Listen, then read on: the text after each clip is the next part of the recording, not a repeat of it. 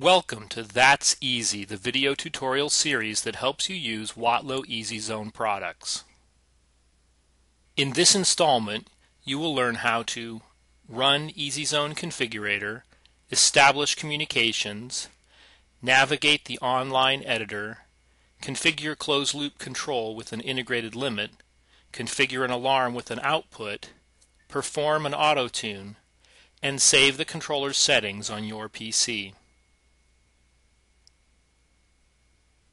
In this session, we use the EasyZone Configurator software on a laptop computer. The laptop is connected to an EasyZone PM controller with a USB to 485 converter. The converter's been installed as a serial port named COM6.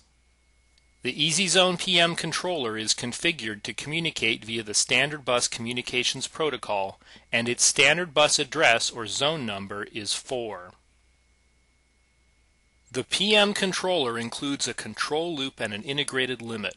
We are going to use EasyZone Configurator to set up the controller for an application that includes two Type J thermocouples, one for temperature control and a second for the safety limit.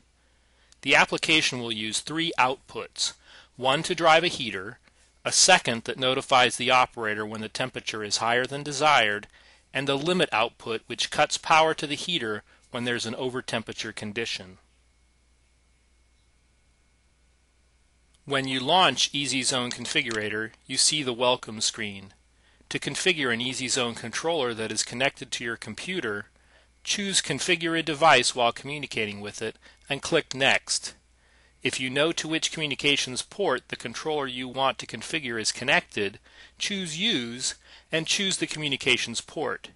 If you're not sure, you can choose Try them all. Click Next and the configurator looks for EasyZone controllers. If no controllers are found, make sure the communications wiring is correct. The controller has power. The COM port the controllers are connected to is really available and not being used by another program. Also check the range of addresses that are being scanned on the Advanced Communications dialog.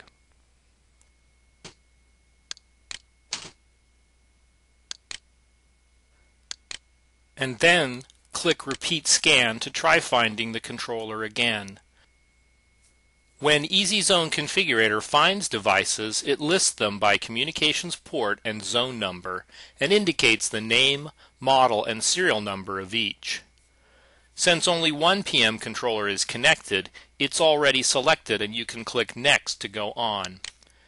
EasyZone Configurator opens the Edit Device Settings window and reads the pages and menus from the PM controller. The top of the window lists the controller's model number and general instructions for what you can do. The Parameter Menus list lets you examine and work with any of the controller's menus. These are the same pages and menus as appear on the controller's built-in display, a remote user interface, and in the user manual. Click a menu to select it. The Parameters window lists the names and values of each of the parameters on the selected menu.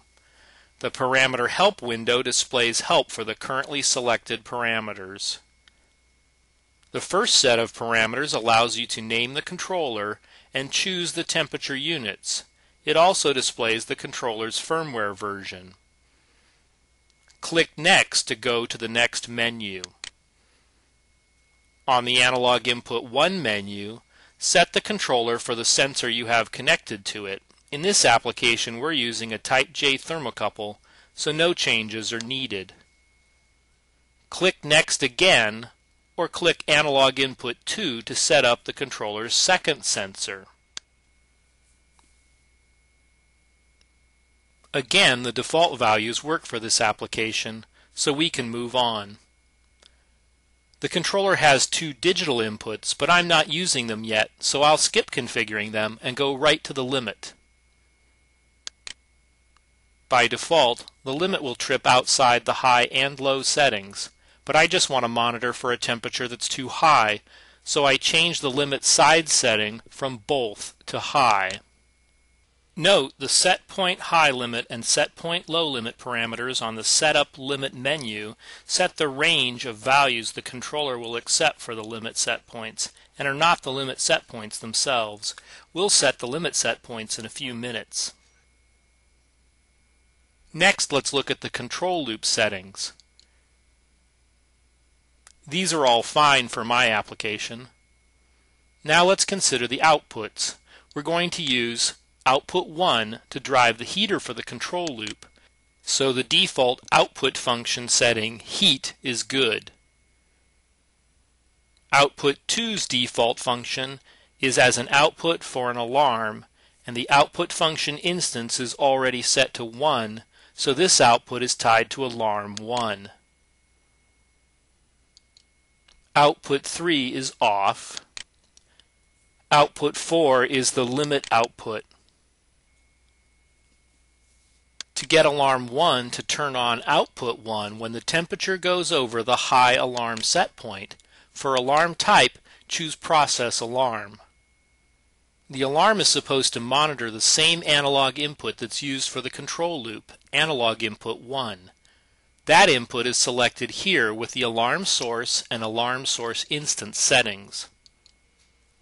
Alarm logic determines how an output associated with this alarm will behave. With the default setting close on alarm, the output is off or open when there is no alarm and turns on or closes when there is an alarm. If you want it to work the other way around, change alarm logic to open on alarm. To have an alarm when the temperature is too high, but not when it's too low, change the alarm sides from both to high. To have the alarm stay on until the operator notices it, set alarm latching to latching. To allow the operator to turn off the alarm output after noticing it, set alarm silencing to on. So the operator can use the EZ button on the front of the controller to silence the alarm, set the function key's action function to silence alarms.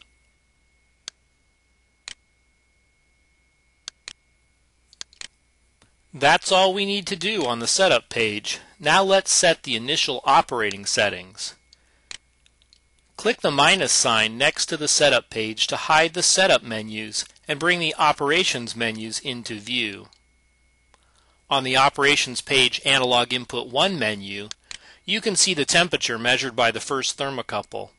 Keep in mind that EasyZone Configurator is for controller configuration and is not HMI or SCADA software. These values update every 5 seconds or so. On the Limit 1 menu, I'll set the limit high set point to 275. Above that, the limit will shut off the power to the heater. On the Monitor 1 menu, you can see what the control loop is doing, which isn't much since we haven't set the set point yet. On the Control Loop 1 menu, you can set the set point. Before changing it, consider if it's safe to increase the temperature. Actually, at this point, we can't because the controller is indicating a high limit alarm. That's been there all along because the default setting for the high limit is 0, and even though we've set the high limit to 275, the limit latches and it does not reset by itself.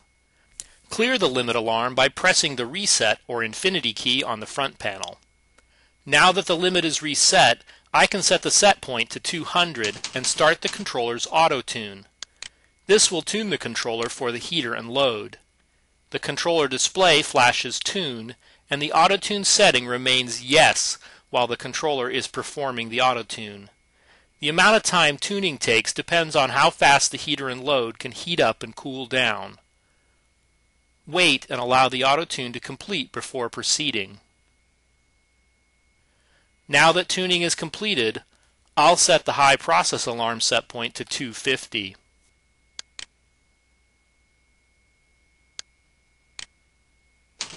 There are many other settings in this controller, but we've set everything necessary for this application.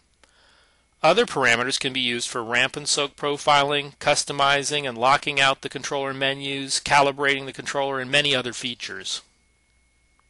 The last thing to do is save the settings.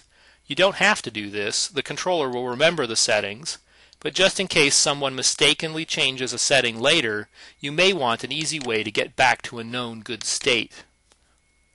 On the Diagnostics 1 menu, let's save the settings as user set 1.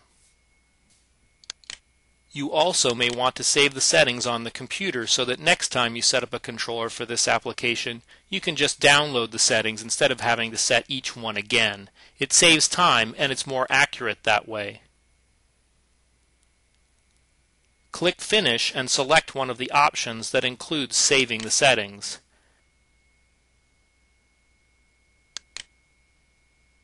Click Finish again. Enter a name and a comment that will help you remember what the settings are used for. You can save configuration files anywhere you like, but by default they are saved in the Saved Configurations folder in the EasyZone Configurator program directory.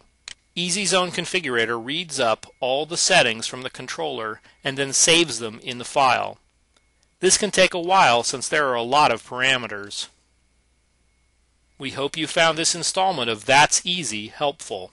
We'll explore additional topics in other installments.